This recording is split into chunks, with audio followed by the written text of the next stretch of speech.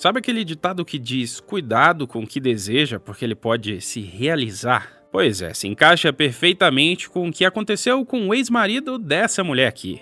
Teresa Rose estava casada há bastante tempo, quando percebeu que precisava inovar em seu relacionamento. Seu ex-marido, com quem teve 2 filhos, dizia sempre que sonhava com uma noite a 3, sendo essa terceira pessoa uma mulher. Entretanto, entendia que vivia um relacionamento tradicional, que não cabia esse tipo de coisa. Teresa sentia que seu relacionamento esfriava no lado íntimo, muito embora os dois fossem muito parceiros.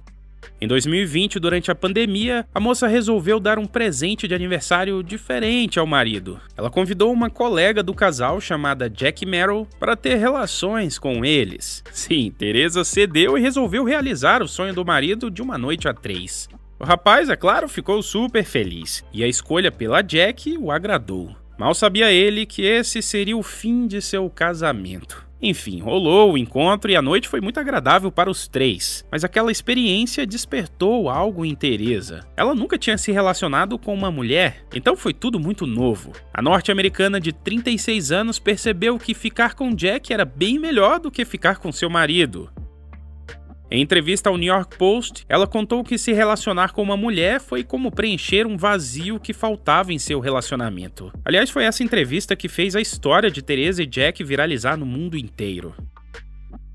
Dias após o encontro, Teresa combinou de se encontrar com Jack, dessa vez sem o marido. As duas ficaram novamente. A americana sentiu que sem o marido era melhor ainda. Teresa e Jack continuaram se encontrando. Elas se apaixonaram e Teresa terminou com seu marido 2 semanas depois da surpresa. Ele ficou completamente indignado ao saber da decisão da esposa e insistiu para que ela lhe desse mais uma chance. Entretanto, Teresa sabia que o problema não era seu marido. A mãe de 2 filhos se descobriu aos 36 anos homossexual. Ela, que foi criada em um lar católico conservador, nunca pensou em experimentar algo do tipo. Sua família sempre foi muito rígida e dizia que homossexuais iriam para o inferno.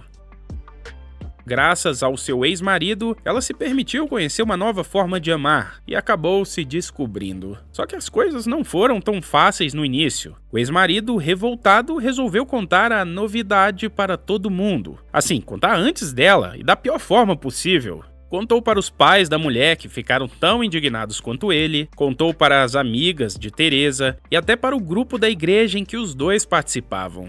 E assim foi o último ato do ex-marido ao perceber que seu relacionamento já não tinha volta, o que tornou as coisas muito mais difíceis para a norte-americana.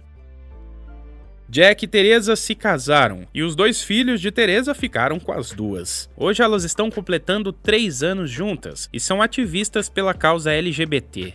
Teresa também abandonou o catolicismo e hoje se declara ateia. Ela acredita que a igreja durante muito tempo foi uma prisão em sua vida. A moça acredita que fomos feitos para sermos livres e que a religião é uma invenção humana que tolhe a liberdade. Ela também acredita que nunca é tarde para descobrir o que lhe faz bem.